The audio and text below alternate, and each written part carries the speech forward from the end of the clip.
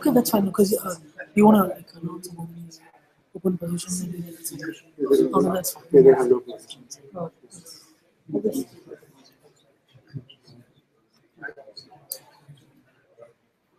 Hello. Hey guys, thanks for coming. So we're gonna get started. You can take a seat. So how many of you have heard about the holiday party? How many of you know when it is? How many of you are attending? Okay, I expect everyone to show up for this, so I'm going to be taking attendance. Just kidding. So if you haven't signed up, please do show up. It's a holiday party. It's a networking event. So it's community driven. We are doing this in coordination with several meetup groups. So it's not just the big data.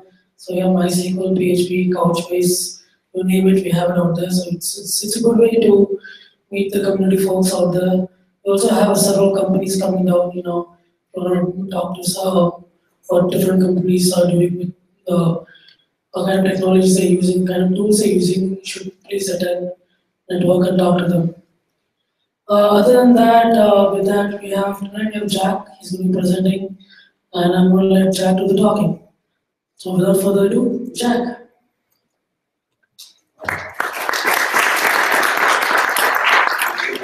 Thank you, Subhash, and thank you for our host. Really appreciate the space and Subhash setting this up. Subhash mentioned I'm Jack Gudenkoff. I'm currently started a startup because everybody has to do a startup now and then. And basically, the company is big data infrastructure, big data infra. Feel free to ping me if you're looking for help on any kind of stuff that we're going to talk about. Basically, the whole data pipeline, big data infrastructure, supporting analytics. I'll give a little bit of background on myself going through the slides, so I won't go through a whole lot of stuff.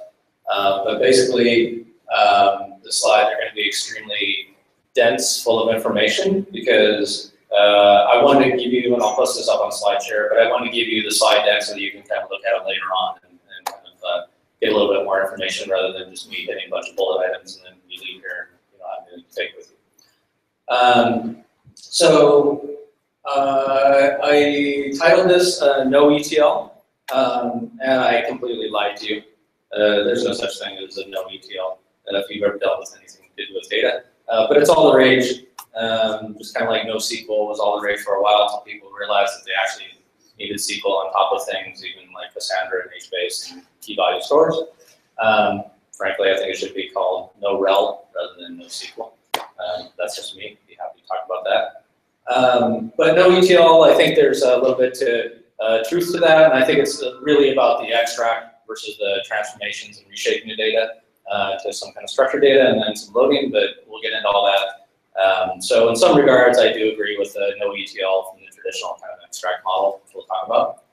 But mostly what I want to talk about, because everybody has some new flavor of everything from ETL to ELT to noETL to Lambda. And I've been kind of prescribing this new thing that I talked about at the Boston Developer, or the Big Data Developer Conference in Boston. Are there any Vertica people here that are familiar with Vertica? MPP Columnar store? Okay, fair enough. Then everybody else is going to be bored. No, I won't go over a whole lot of things there. But so some of this comes from that talk that I did there. But really what I want to talk about is parallelism. Through the entire data ingestion pipeline, which we'll talk about. So from streaming to doing your transformations, reshaping the data, and then loading your data, whatever your eventual target store is, whether it's HDFS or if it's a relational database model or something in Vertica. So, substitute whatever you like, Redshift. I don't know what you guys are using for something like Redshift. Okay. Everybody else just writing into HDFS and Hadoop or something. Sorry. Apparently it works now. Just so I can get a sense for everybody else. Spark, people in the audience that are using Spark. I know you're having problems. Spark, yeah, more in development or in production, a little bit both. Yeah, okay, cool. Okay, so that's good. How about Kafka? Everybody using Kafka or okay, cool, or evaluating Kafka or using Flume or Scribe? Sorry if you want maybe something. Okay. Okay, so let's go ahead and jump in a little bit here. So, like I said, just fair warn, I violated all the best practices in PowerPoint. So they're doing like 3 bullet items. I worked at Microsoft for 15 years and I did a lot of talks. So I've been trained not to do everything that I just did here. But I haven't worked at Microsoft for a while, so I'm going to do whatever I want. So there's going to be a lot of information. It's pretty packed. So I'll stick around, be happy to talk to everybody about it later on if you want to keep drilling down. So I'll probably just take questions at the end if you can, because there's a lot of material here to cover. So try to remember what you wanted to ask me. Going backwards. There we go. Okay, quick agenda. I give you a little background. Some I've already given you, some on myself, some on kind of how I came to evolve my thinking around data pipelines and how I got there, including Lambda influences and stuff, which we'll talk about. Then I'm going to give an overview of PSTL. So think streaming, transformations, and then loading, but all in parallel. So parallel streaming, transformations, loader, think Kafka, Spark, and then whatever your target storage is, whether it's Vertica or something else. I'm a pretty big Vertica fan, so happy to talk to you about that, versus like say Redshift or something. And then I'm going to talk about parallels in Kafka Spark. I already kind of gave this away. And then I'm going to drill down on actually some of the details. I wanted to really give kind of prescriptive guidance around the whole data pipeline, the big data infrastructure, rather than just kind of waving a bunch of hands and saying they're streaming, et cetera, and such. So I'll literally walk through every bit of functionality that we implemented in my prior capacity where I was VP of Big Data at Playtika. And then some Vertica performance numbers that are pretty impressive using this architecture, so we'll talk about that. So starting with background, kind of my background, kind of how we ended up here. I've been doing this for about 29 years, so I'm old, is what I'm saying, really. But what I've seen, starting with right out of college, started with the 4GL, relational database management system, so clearly I have a bias around relational data, but it kind of colored my thinking pretty early on. So I was MIS director of several startup companies back in the day, so I've been a startup thing for a while.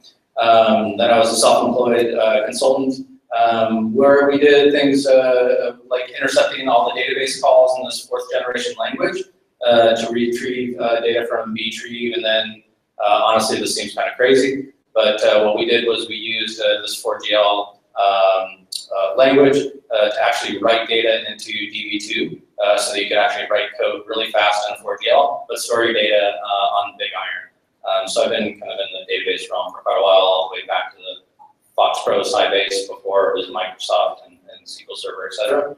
And then, just general design patterns have always kind of fascinated me as well, which we'll talk about a bit more. I was a lot of things in Microsoft. I was there for like 15 years, where I invented this system called Shuttle. It's think about an ETL system that you don't have to write code for, but it's completely extensible. All of MSN.com data, including Bing Mobile, I think, is using it now. So all kinds of data flowing through that system. I think it's actually one of the longest lived products next to Windows and Office product, actually. So it's been around quite a while. But this started my thinking around distributed processing, in particular in the traditional ETL pipeline, and the power of scaling.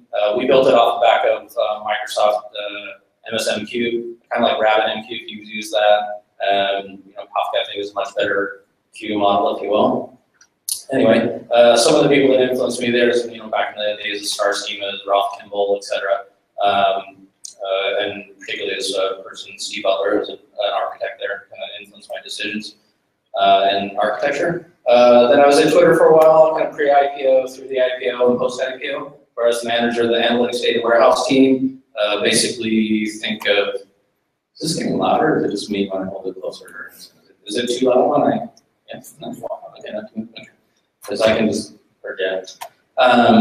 So in the early days, I was in the core storage team, Hadoop, Basepace, Cassandra, and then Blob Store, which is our binary large object store for images and photos. But mostly what I was really involved in was Vertica, which is an MPP Columnar store, scales like nobody's business, where we were moving a lot of stuff out of Hadoop instead of running pig jobs.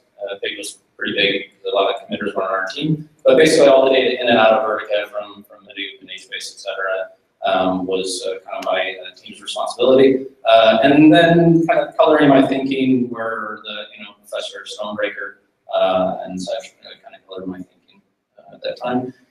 Moved from Silicon Valley down here a little bit ago, a year and a half, 2 years ago or so, where I was Playtika's VP of Big Data, which I'm going to give kind of a canonical example here pretty soon. People that influenced me through this process were Jay Krebs. Did anybody heard see Jay Krebs when he was here recently? Yeah, from Confluent. Love that guy. Mostly because when you build things, it needs to be operationally robust if you have to support it. That's one thing if you don't. And kind of the founder of Kafka. And then Mike Lambert's Spark SQL, love Spark SQL. We'll talk about it. We can talk about it some more. And then Chris Bowden was one of our architects on our team. Basically, he's just a demo guy, and he wrote some of this stuff. And you see some of these perf numbers, which are pretty impressive. Okay, so basically, I was on a quest for many years to build a unified data pipeline with parallelism throughout, from the streaming of data through the transformations, reshaping of the data, from semi-structured to structured data into relational data and all points in between.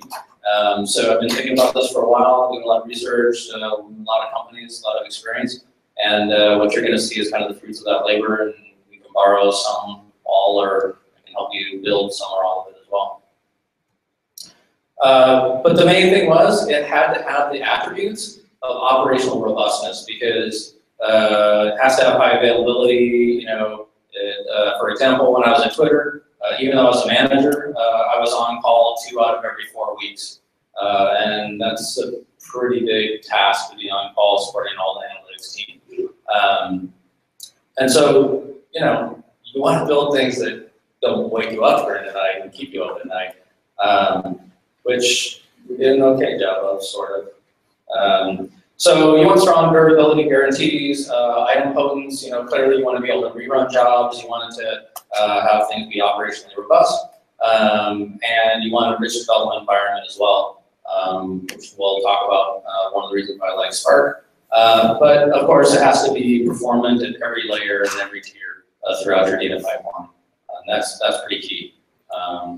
So we'll talk about that. So I stole this from Wikipedia, clearly. This is the traditional ETL, as we all sort of know and loved at the time it was created. I think some of the things that are kind of interesting about the ETL in particular that have changed slightly are the extract. Back in the day, you had big corporations, you had data in different departments, so basically you were extracting, pulling data. Right? I think that's what's slightly different from, say, Kafka model, where you like a central repository, a central sort of queue, if you will, where you can then pull from, sort of a data hub. So I think that the traditional ETL kind of lives on, but maybe not so much about the extract as much as people pushing data to this kind of centralized location, which has other benefits we'll talk about. But fundamentally, the idea of, say, a noETL or lack of ETL, I've never been in a company where you didn't have to do something with the data. I mean, it turns out, right? You want to reshape it. You need to have it be relational. You need to turn an epic into a date timestamp. You need to take something semi-structured and make it palatable and consumable by your analysts, by your data science team. So you're going to transform your data. That's a constant in all these models, whether it's Lambda, whether it's ETL, whether it's noETL.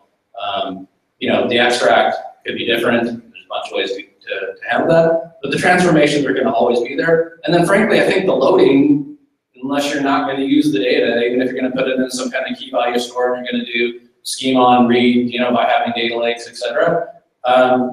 You're going to have to put it somewhere, as it turns out, and you're going to need to manage that data. The thing that I find kind of interesting about this off of Wikipedia is that they say ETL supports massive parallel processing, MPP for large data volumes. I know what that means, and I'll talk about what that means. I'm not sure what they meant back in the day. All the ETL systems that I ever built were pretty monolithic. They weren't distributed. There was no massive parallel processing from when it was originally created. Maybe if you're running Hadoop and you're moving, transforms and functions, in a map-reduced world near the data in a distributed model, okay, I could kind of buy that, right? So ETL served us pretty well for quite a while, all these years. And then along came ELT, which was, another flavor of ETL. However, you were mostly trying to take the data in more of a semi-structured format, usually putting it into a data lake, which is all popular now. And then doing your transforms once it's been loaded. And a lot of people did that. They would load it in the SQL Server in the early days, and they do the transforms in business logic in SQL. So we did Microsoft, shockingly. And then, we would do some transforms and such in the data. But basically, you're trying to get the data in there as much as early as you can and push your transformation or processing to the back end.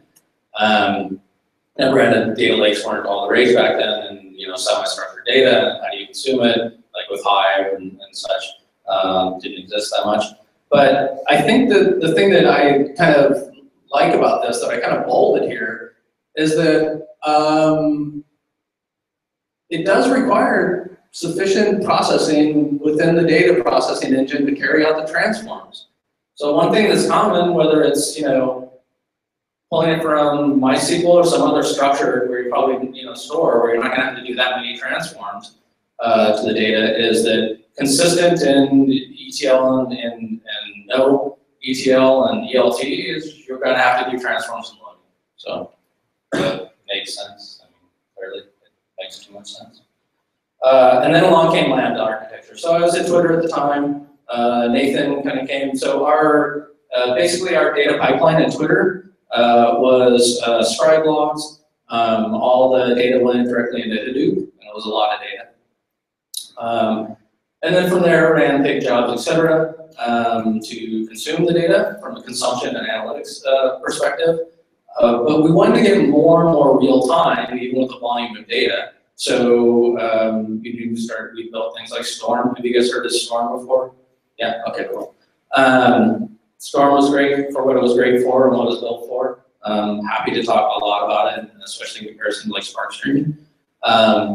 So this top layer, the speed real-time processing, I mean, Storm was built originally for getting as close to the data as possible and getting analytics, sort of sub-second response times and the consumption of the data. But it was also considered like how. In fact, here let me just jump ahead. Yeah. So as I mentioned, Jay perhaps.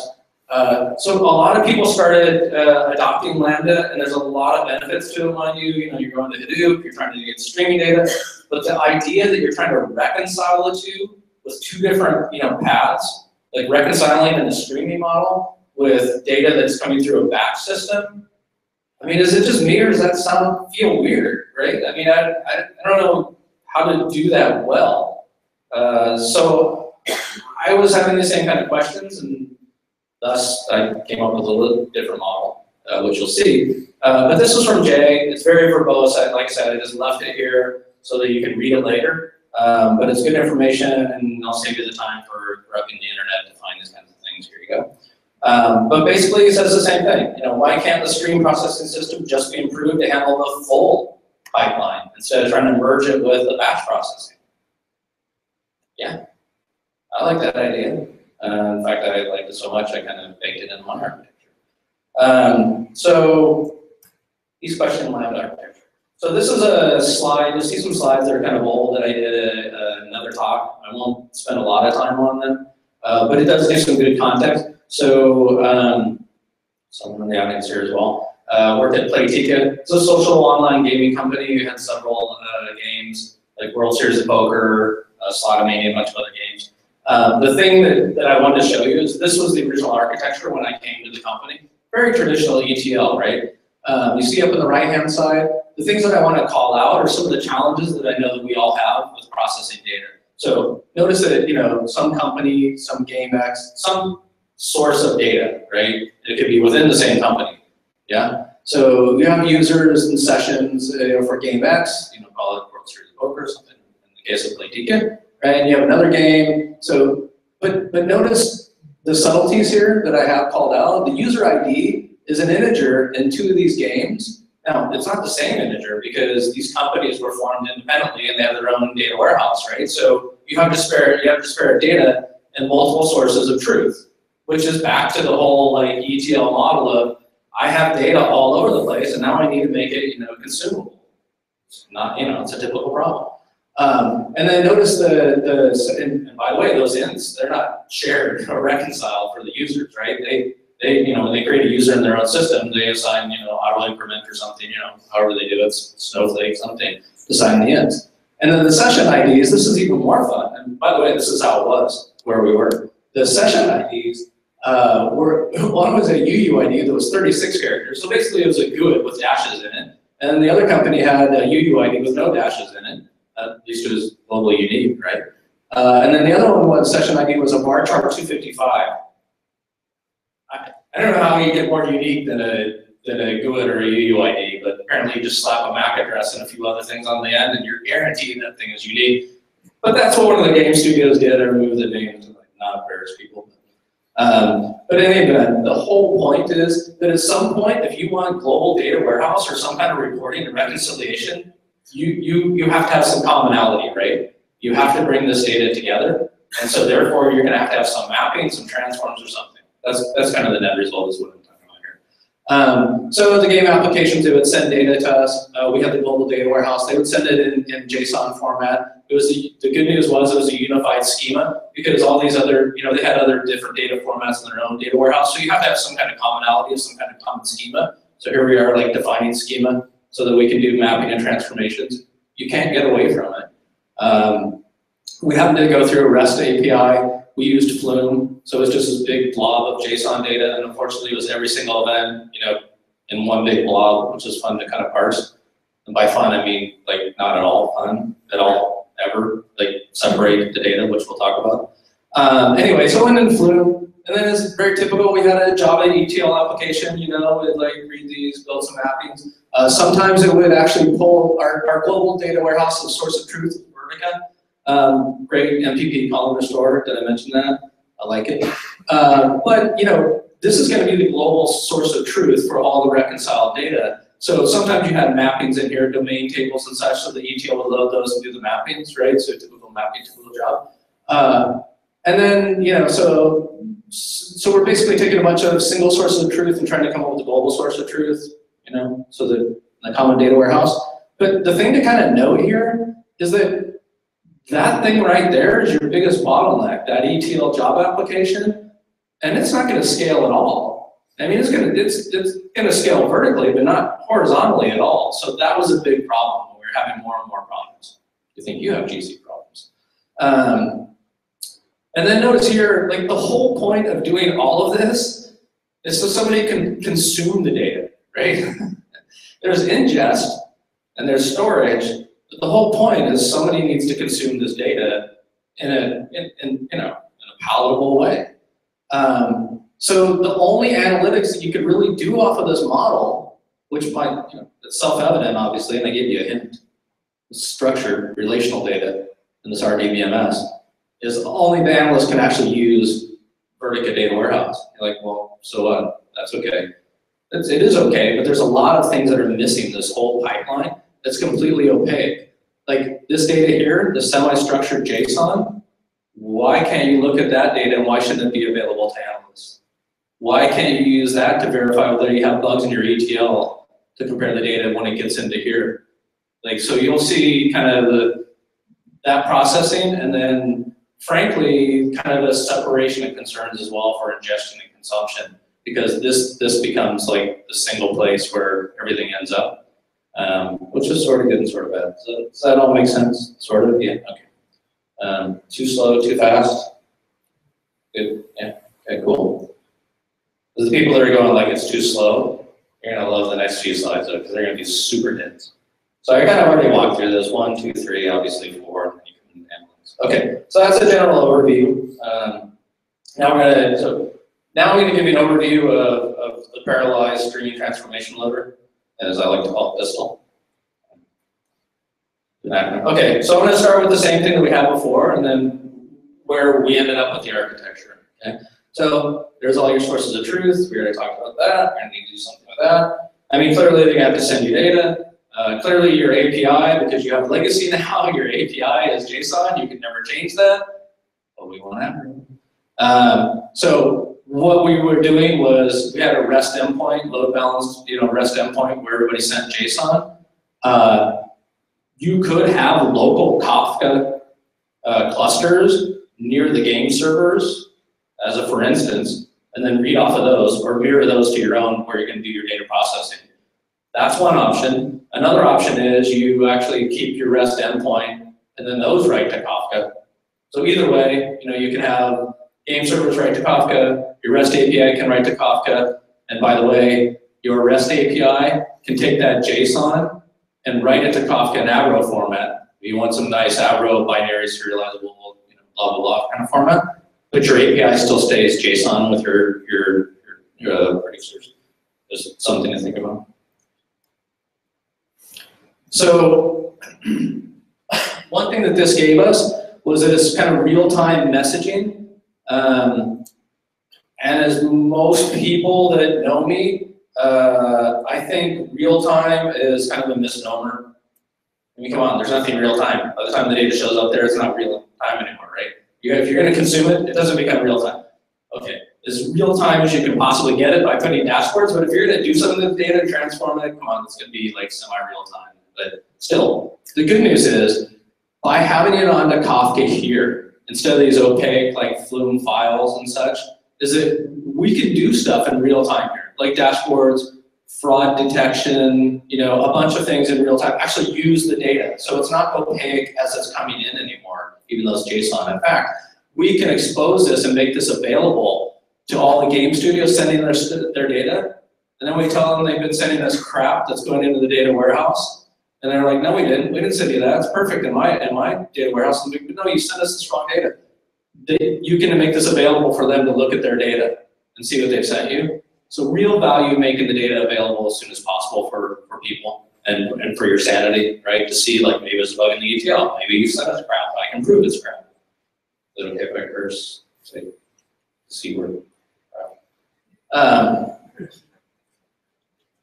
So what I particularly like, now this is just the overview, we're going to drill down these details, so you'll see it again. Only it'll be even more dense, it'll be awesome. So reading real-time or near real-time messages from Kafka, we would write them, or we would process them in parallel with Spark. Spark has a pretty nice, by pretty nice I mean I really love it, ability to consume messages off of Kafka in parallel reading, parallel processing, into RDDs, which we'll talk about. Don't worry, RDDs, think of them as like just a table distributed in memory across a bunch of nodes. It's great that way. It's one way to think about it. But the beauty of this is that like this scales quite a bit. Notice that we have a cluster here. We can scale this out. Cluster here for the processing and transformation of the data, processing in parallel by reading the messages off of Kafka. Scale this out as opposed to just this ETL system, the job app, right? Seen some benefits there as well. And then because of the benefit and some stuff that I'll show you, there's the ability to read in parallel, read into RDDs in the Spark cluster, as well as, which I'm going to show you, and it's really cool. I'm just going to tell you right now, to write in parallel from RDD partitions directly into Vertica, directly to the node where the data is going to land, so you don't have shuffling involved, which I'll show you, and the performer is going to blow your mind. Okay, so what are we talking about? We have parallelized reading, streaming data, transformations in parallel because they're going into partitioned RDDs where we can do transforms against the data in memory in this cluster to scale. And then we're going to be able to load, read and load from the data warehouse in parallel. Now you see where I can roll the PS2. Okay, so what's the benefit now? Is that we can do analytics. I mean, if all of this wasn't enough, the whole point we're doing this is so that people can consume it, right? So they can make business decisions, and they can do machine learning in the number two, and then they can build models and use that for real time, marketing, etc. They can do fraud. You can do fraud detection. You can do faster analytics out of your relational MPP store over here, rather than having to run MapReduce jobs and waiting for 3 days like we did at Twitter. And then it's like the old, COBOL punch card days. It runs for 3 days, and you get a reducer that's hung up, and you have to kill the job. And I'm sorry, you have to resubmit it. Like, that's no fun. When you can get really good, less than 10-second response times from the relational model over here, and combined across all these as well as the power. So now we're getting analytics of semi-structured data, more structured data, non-relational data in the Hadoop cluster, and relational data. That's powerful. So now we're actually getting some real value and real analytics. Okay, so it's all about parallelism, right? Clearly about Kafka Spark, but what does that mean? So for everybody here that's familiar with Kafka, you'll be like, yeah, whatever, I get it. There are producers, they write to the Kafka cluster, the broker, and there are consumers. But the thing you need to think about, especially when it comes to like Spark, is what does that mean, and how do you define the topics, and how do you define the partitions? And think about that. So this is literally just a slide, that I stole, right? But the thing to think about, and we can talk about at great length, is what are the topics? It's just a set of, if you think of it in terms of, say, your target store or a bunch of tables in whatever, Redshift, Vertica, or something like that, you can almost even say, like, well, let's have a topic per table. It's just some logical grouping of semantically related data. And it's completely up to you, the level of granularity that you want to have for the topic. And frankly, it's kind of really whoever's sending you the data is going to help define some of that. Like I said at rtica, they're going to send you a blob of everything in one big topic. Or maybe you could read it off Kafka, split it up, and put it back onto Kafka, right, under different topics. Great model, something to think about, just saying. So basically, you're just parsing data and then throwing it back on Kafka, and more of a normalized or more of a structured format. So as you start, as you partition the data, like think of partition per node in the Kafka cluster, it's basically just appending these messages, in our case, JSON or Avro messages, onto the end of the partitions. And you can read just as I can read a mutable sequence of messages, blah, blah, blah, right? And they're not, specifically time, but they're time ordered. Whatever showed up here is just going to be appended from old to new messages. So when you consume them, you're just going to consume them that way. But don't think in terms of, this message is at this time and this one's at this time. Because in partition 1 and partition 2, number 8, message on 2 and 8 could be completely different times. Okay, so just keep that in mind. Because as you're consuming the data, that becomes more interesting. Or if you have to reprocess the data, that becomes something you really have to manage, right? Okay, so Spark RDB, it's kind of funny because when I first came here Subash to set this up, and we went to the first Spark meetup, the first question was, does anybody know what a Spark RDB is? And there are like 100 different answers. But this is it. It's an immutable partition collection of elements. You have objects, whatever, rows. It's getting a lot more formalized these days. But the whole point is that that's your level of parallelism. The number of partitions that you have in your RDB is, when you do processing on that data, that's your parallelism. The beauty of it is we don't have to do things like multi-threaded applications anymore. We don't have to think about, like, what we think about are writing functions that are operating on the data that we're going to operate on near the data instead of moving the data. That's the key in big data. Don't move the data. Move the process into the data. It makes sense. It's very clear. But let's look at that. By the way, I couldn't find a simple diagram in my head. Like, what is that? Like, where does the RDB live? Like, is it on node 1 always, and then node 2? Is it round robin? Like I couldn't. I mean, I'm a visual person. I had to actually create the slide, so feel free to encrypt it. Take it. Fine. I couldn't find it. So the way I visualize this in RDB, goes across all nodes in the cluster, or does it? So let's say we had RDD1, gonna have partition 1 that lives on node 1, partition 2 lives on node 2, partition 3 can live on node n. It's not node 3, but to be clear, it's somewhere in the cluster, right? Typically, if you think about, you want 2 to 4 partitions for each CPU in your cluster. Okay? So in this case, we had 32 CPUs per node in our cluster. So natural partitioning for us, for ingestion, bringing the data, and then doing transfers on the data, was like 64 partitions per node. Now think about that though, okay? So it's data spread across your Hadoop cluster, right? And if it's broken up by slices, think of them as rows if you want, or objects, or however you like to think about it. If you slice it up, like in this case, up to 256 different slices of data, when you're doing transforms or reshaping that data and doing execution in 256 operations in parallel across multiple nodes in your cluster, that's really powerful, especially when it's in memory. And that's kind of why it's kind of taken over the whole map reduce world of like typical map, write to disk, read, write, back up, shuffle, sort, right? So imagine like, this gives you the kind of the nirvana of like distributed in memory kind of processing. But this is kind of the way I visualize it. And I just put this up here because don't forget partition 1 could be somewhere else and the ordering is completely different. So I know that you guys aren't here necessarily for all the Vertica, so I'm not going to spend a lot of time on this, but you should think about this. So how many people in here have a data warehouse? Even if you consider Hadoop your data warehouse, that's cool. I mean, that is a data warehouse, right? It's usually cold storage, yeah? Okay. Like Redshift or any other kind of relational store? Okay, cool.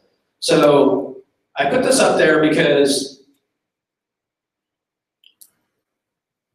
people often think about, I'm consuming the data in a relational data model, or I have to process the data in some method, Java code, and I have to ingest the data somehow through REST endpoint or whatever. You need to think about the entire data pipeline. It's critical because your consumption of the data and whether or not it conflicts with the ingestion of the data, competing for resources, or the ingestion of the data and how it's going to impact how you shape it and reformat the data is critical.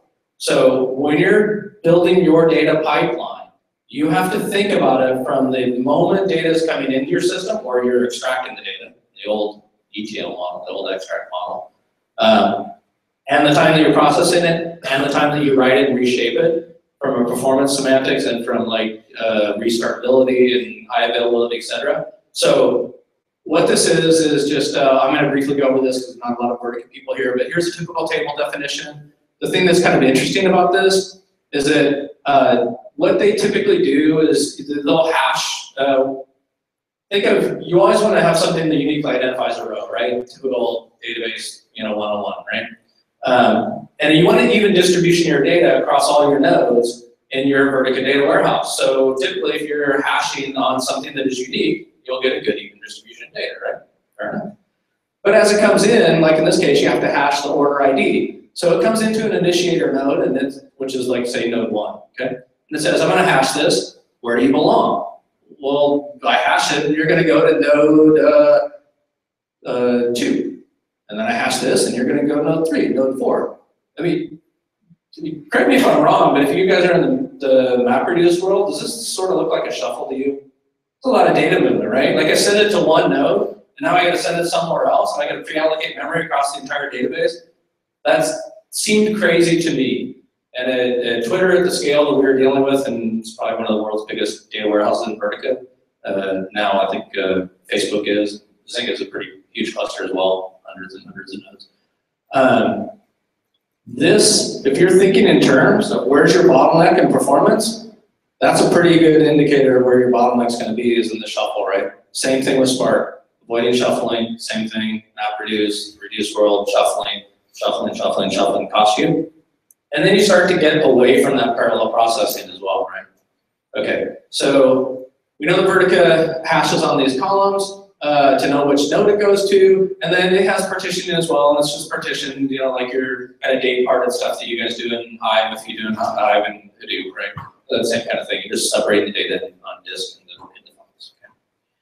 Okay. You guys ready for some real dense slides now? So, no surprise, I have an Apache Kafka cluster. I have topics, and in our case, we had applications, World Series of Poker, et cetera, right? So we had an app ID to uniquely identify it, and we wanted to run World Series of Poker in at the same time or independently, or give them more resources than other apps that we're running. So that's another thing you can do to kind of separate your data. You have a Spark cluster, right? I mean, this is your Hadoop repurposed now for Spark processing usually, right? And I'm sorry for all of you, like we did at Twitter, your data nodes or super cheap commodity, like no memory, not very good disk, and now you're in Spark and now you regret it. You're getting data nodes, put a bunch of memory on it, just saying. You're going to want to do more in memory. And then Vertica, separate cluster. Whole point here is you can scale this out at the top by adding more nodes to Kafka, right? You can change your retention policy, how long you want to keep the data on Kafka and reread it, reprocess it.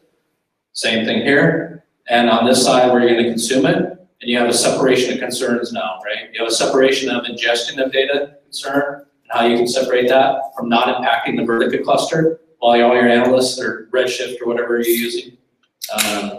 So that as they're consuming the data, you don't have to manage the whole, when everything was in Hadoop at Twitter, we spent all of our time trying to manage the jobs, the fare scheduler, the ingestion was coming in. Does it take priority over revenue jobs that we're running?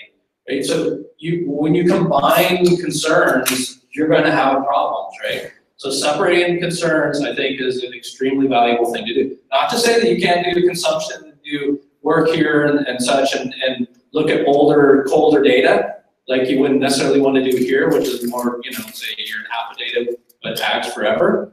But you have the ability to turn the dials and knobs a lot better based on your usage. Does that make sense, sort of? I mean, I'll drill into it. Okay, so what I'm going to do is I'm literally going to walk through a piece of data comes into this architecture and how it flows all the way through. Okay, because I could wave my hands and say, okay, well, where does it show up and how does it show up here? And then what do you do? I'm going to tell you exactly what we do, and then at the end of this, you guys can pick it apart. You can say, well, does that work, or why wouldn't that work? How does that work? And I'm going to do my best to defend it. Okay, so we have, in our case, JSON messages coming in from all the apps, users, sessions, a bunch of other stuff, game, event, data, but whatever, just keep it simple, right? So it's coming into your Kafka cluster, they're writing, they're appending to each topic, right, and each partition. Okay, what we do is we start up a Spark driver app, a Spark driver per application, which is a nice thing to do because then we can shut down WSOP if there's, all their data is bad, why process it, or whatever. We can, give precedence to their jobs as far as resourcing the cluster, which is our model. Sorry, a little build slide problem here.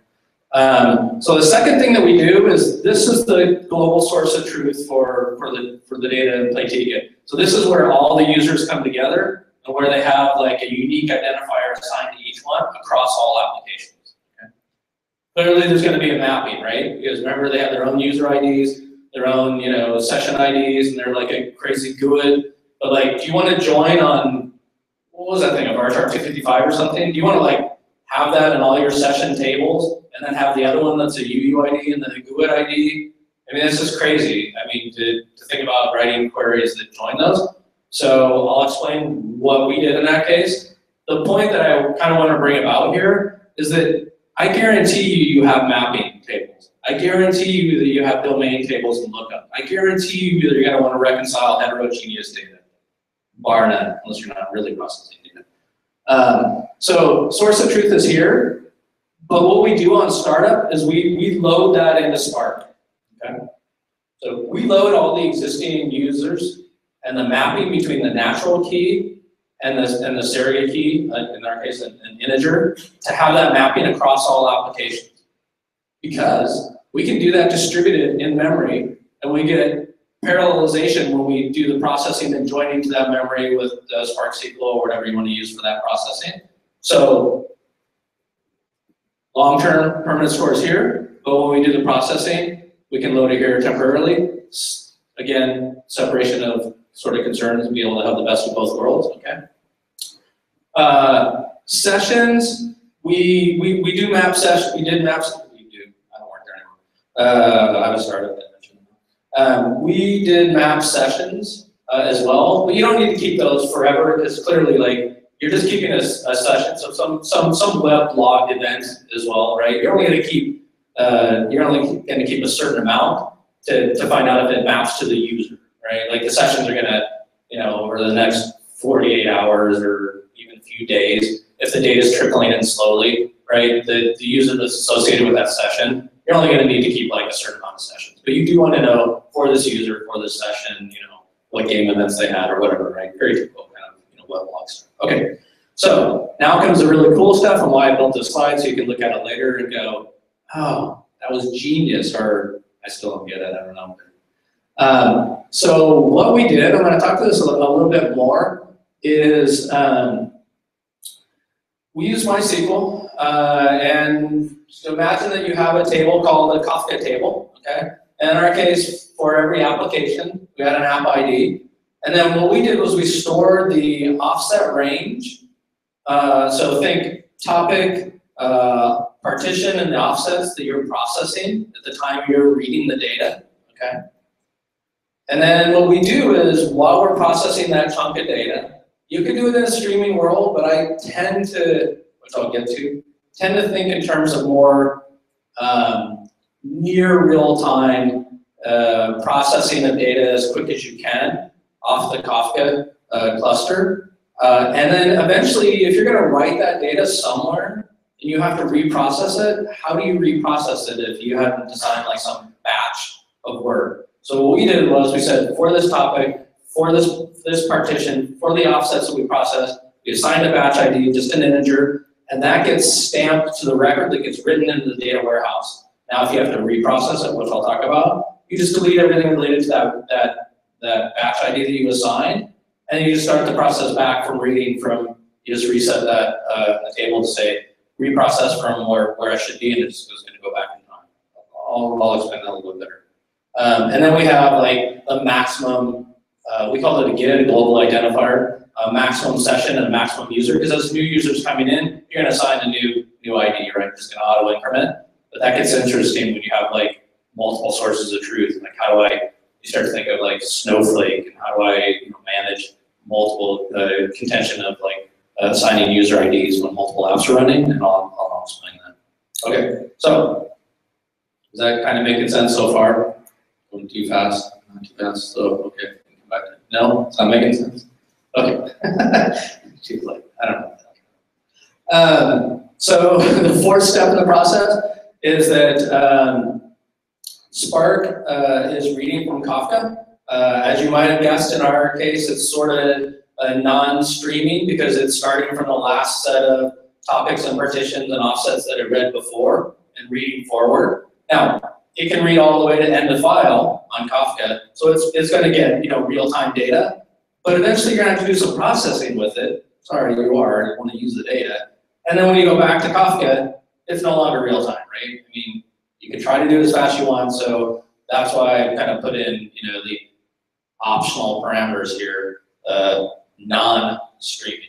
I think that's what usually people are going to start to come around to, unless you're doing like a dashboard or something, you want to see it fairly near real-time kind of thing. But if you're going to do some transformations or reshape it and write it into another store, there's latency. There just is. Okay, so in our case, we're reading messages. The key is that we're reading messages. See why there's multiple arrows coming in from Kafka? We're reading messages using Spark in parallel. So your level of parallelism on reading messages in Spark are the RDDs, or is the topic partition. So the level of parallelism reading Kafka are your Kafka partitions. Okay, more partitions, more parallelism for reading, right? But you got to be careful. You don't want too many of those things because they're actually like files on disk and stuff. You might have a problem. So what we did was we read into an RDD the game events, users, sessions, etc. across n partitions. Remember this picture I had before, where you have it's partitioned across all, across the cluster. Keeping in mind that as you're reading it, it's going to be the level of parallelism that you're reading, and then the RDD partitions that you're creating are going to be like a one-to-one with however you define in Kafka. Okay? Why is that important? So in our case, what we had to do, and I suspect everybody has to do something like this at some point, is that the data that's coming in, we might have seen this user before, right? We might have seen this session before, we might have written it to the data warehouse, that's why we created the mapping. So basically, we've assigned a unique identifier to the sessions and to the users in some cases in the incoming data, right? In some cases, not. So where we've already assigned them, we can create a different RDD with the users that have IDs assigned already, right? And maybe take the opportunity to reshape the data at that point, as long as we're going to read it and put it into a different RDD. Do a little parsing, changing an epic to a nice timestamp or something, because we're going to do some execution with it, create another RDD. Same thing with sessions. And then now, what we can do is we can say,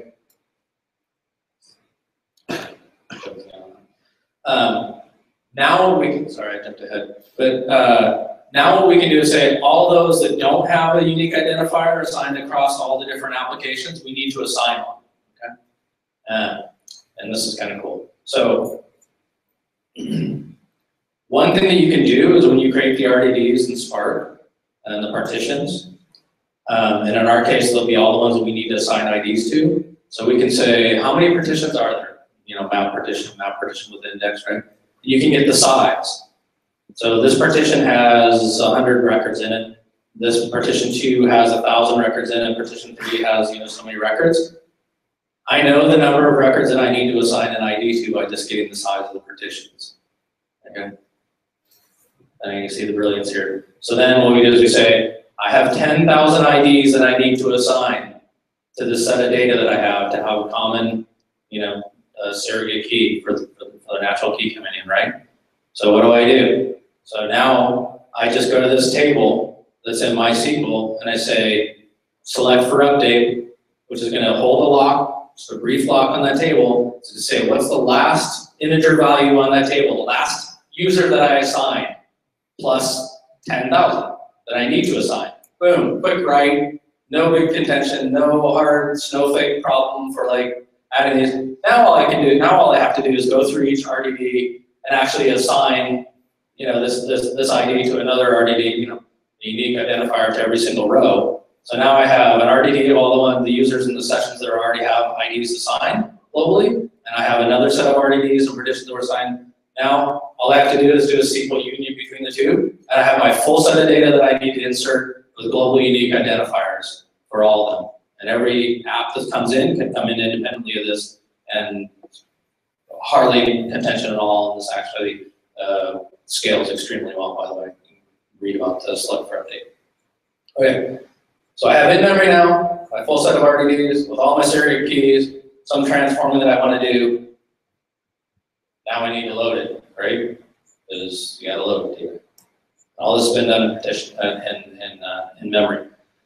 So one of the things that really bothered me, I guess, is we could load tremendous amounts of data in Vertica, but not nearly as much as we wanted to with the volume of data that we had at Twitter.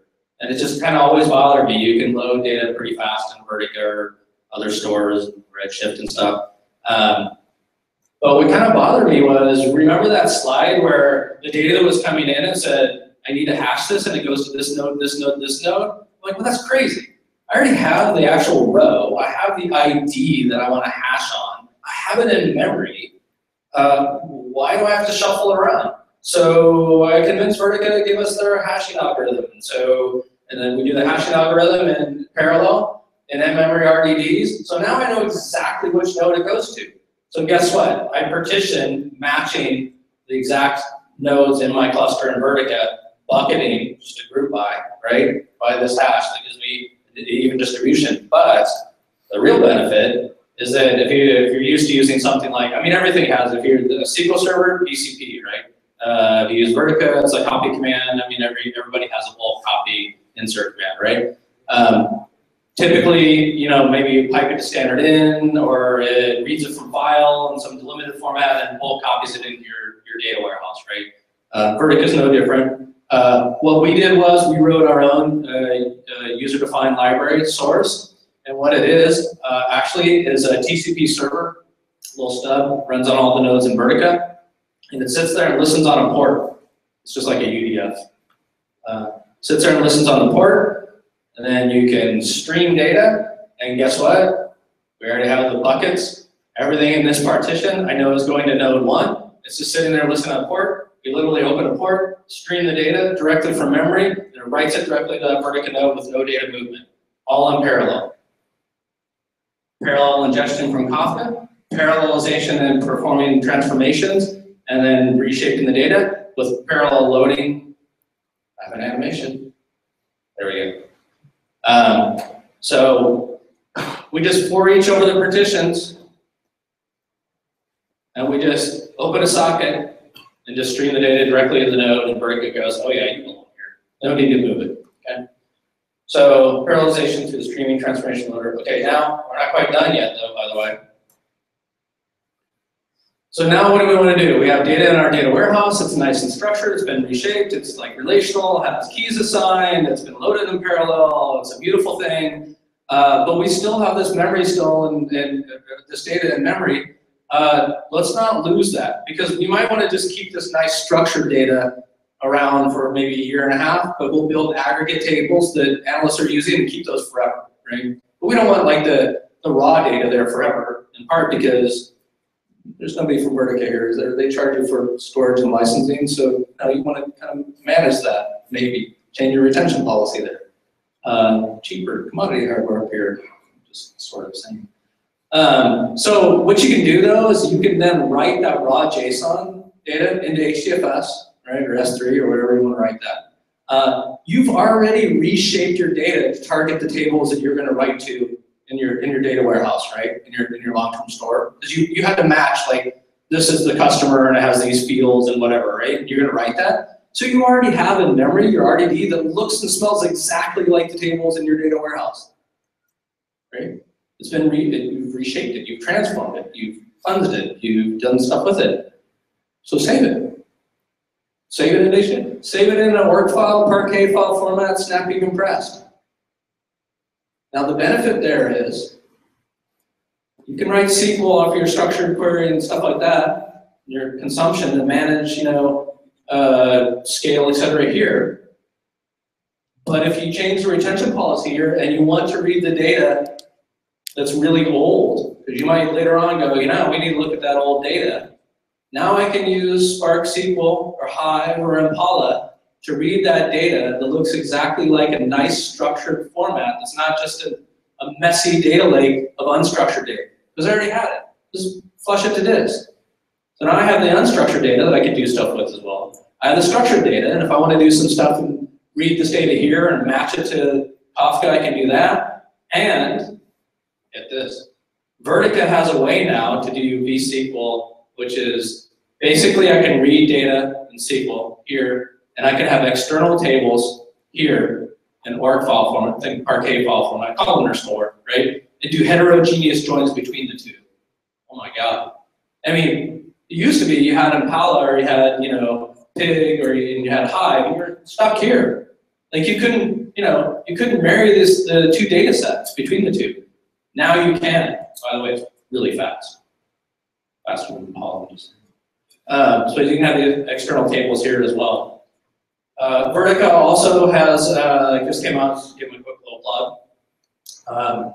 They have a Kafka connector, so you can read topics off of Kafka in a scheduled manner and write them directly to Vertica. I think that's pretty powerful, but I think clearly you're always going to reshape the data, reformat the data, so you're going to have to do something with it, right? And then maybe that goes back to the model I mentioned, like maybe you're going to read Kafka, reshape it, throw it back on this topic, and then it just writes it into Vertica. It does it in parallel by topics directly into Vertica. It's all about parallelism. When we created this method and wrote this, we were working closely with the Vertica devs, and then as they were doing the Kafka connector, we shared nodes. Vertica also has a Spark connector now, which I can talk about if you want to talk about it offline if you use Vertica. Good and bad in the beta program. The good news is you can read out in parallel directly to Spark RDD, and it'll read it directly from the nodes. They use the same kind of technique that we did, just read the data from the nodes, load it into parallel into your Spark RDDs, and then do some processing. The processing from Spark RDDs into Vertica doesn't perform all that well. Sorry. Okay, so I just want to kind of show you, kind of give it away. So we did some benchmarking, some testing of this methodology of loading into Vertica.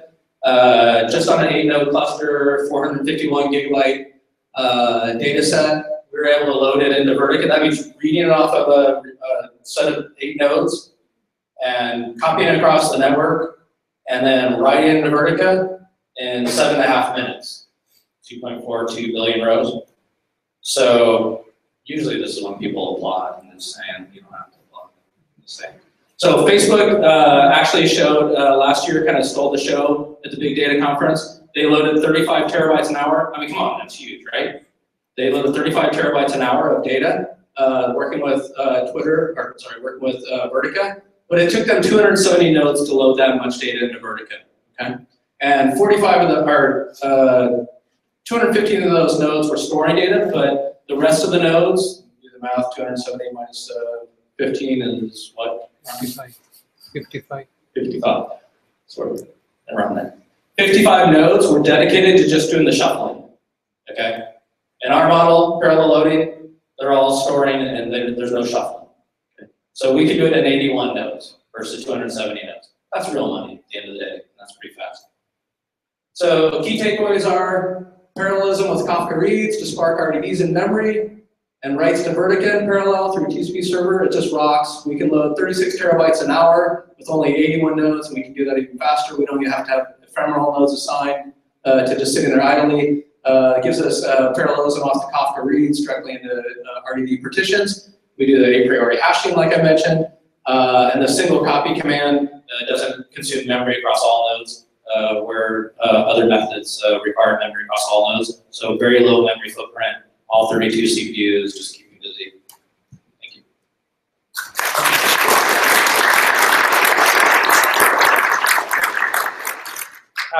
Happy to field questions, and I'll stick around for a while as well if you want to ask me something really hard. And yeah.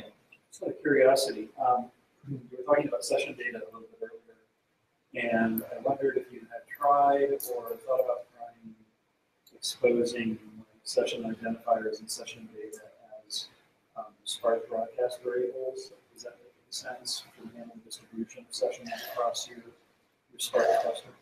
Yeah, so the question was where you have, correct me if I'm wrong, where you have commonality, like we're assigning a unique identifier that needs to be available across distributed data sets and RDDs, did you ever think about broadcast variables? And the answer to that is yes. Anybody else? No. And so yes, we did. Broadcast variables, we do use them for certain things like sort of caching connections and a few other things. It's not really a good model because it goes back up to the driver. So anything going back to the driver, we were talking about this earlier, you want to have your executors, the things that are running on all your nodes, processing near the data itself. You want all of your processing there and coming back to the driver, aside from like a final result set or something, sort of a final shuffle or a group by kind of thing. You don't want to do a lot of state. Like you want to think stateless, stateless, stateless, and broadcast variables are kind of nice for some commonality. We used it, and I think maybe this is where you're going. We used it sometimes for the some auto incrementing type of stuff, where they could go back and then the drivers could say, oh, what is the current, the last auto incremented ID, so I don't have to read from the database or something. So you can do it for things like that. I was thinking mostly specifically about session data because it seemed like it might be a good mechanism for having user data spread through the cluster for real-time machine learning. Fair enough. I don't know if should I hear? We had a lot of sessions, so.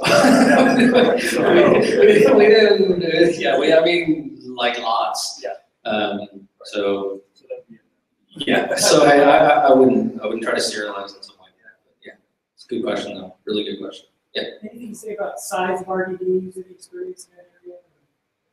Yeah, so the question was size of RDDs. There's some good and bad things to consider there.